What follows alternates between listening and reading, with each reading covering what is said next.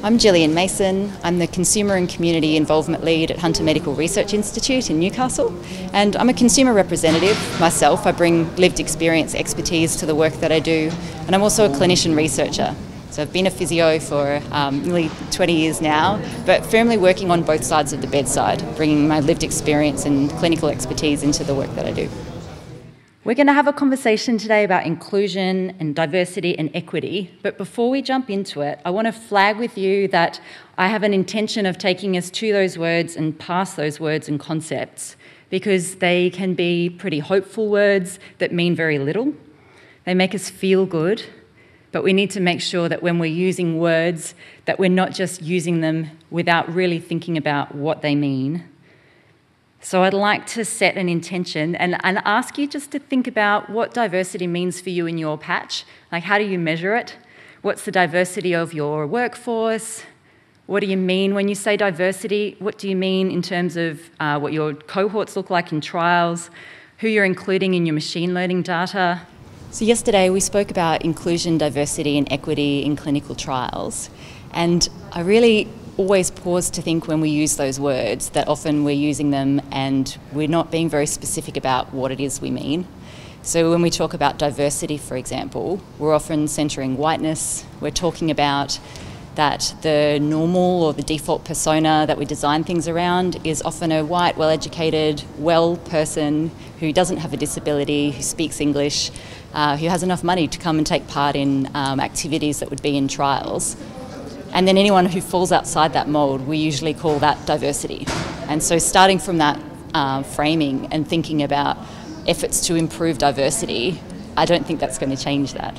So yesterday we explored things like the fact that racism and homophobia and ableism are the problems to address to improve diversity, equity and inclusion in clinical trials.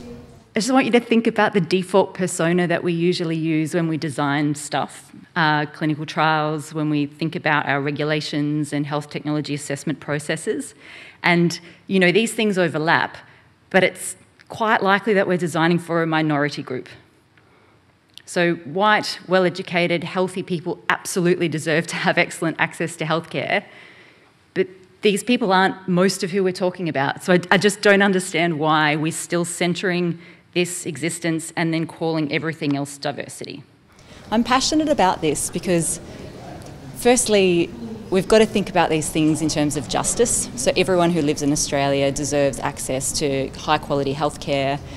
They should be able to access these things without a huge burden or expense to them. It's a human right to access healthcare.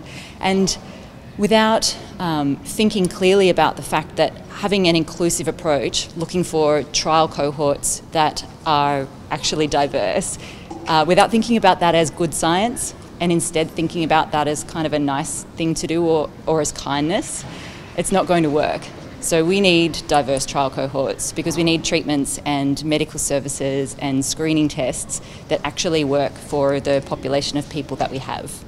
Not that work for a small group of people that then we try and adapt or kind of tweak a protocol or tweak an approach to let other people have access to that when it's not designed for them. And when we can't be sure that the results or the interpretation of results are actually relevant to those different people who weren't included.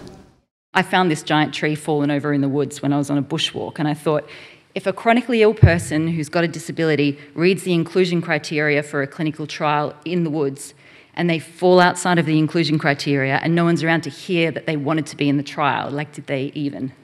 So I think we probably are reaching heaps of people, but then our trials and our work doesn't welcome them. They don't know how to ask for what they need, or their needs just aren't catered to. I think that we're not really making strides to improve the diversity of trial cohorts for a couple of reasons, but the main one is that I think we've not approached diversity and inclusion as an actual mindset. So we're not using measurements, usually we're not measuring or describing the populations in trials.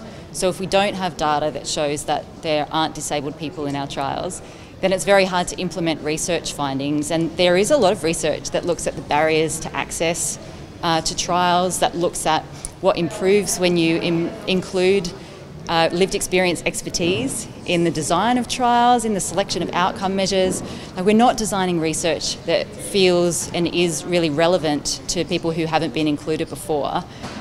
But if we don't actually measure who's there, then it's hard to know that things are improving. And it's hard to hold ourselves accountable to that, I guess, without measurements. So measuring, I think, is the biggest thing. And look, something that's also working well is at Hunter Medical Research Institute, for example, we work with a couple of different research ethics committee. Hunter New England Research Ethics Committee just recently has put a pause on approving different applications from researchers if they're going to not outline how they might include interpreters for people that need different language interpreters, or if they're not showing that they will be inclusive of people with disabilities. So that's really helping. That's something also that then they're providing support for those things to happen too, and not just slowing research down by not approving it. But we need system changes, but we need to be accountable, measure things, and then we've got something that we can know whether or not we're making progress.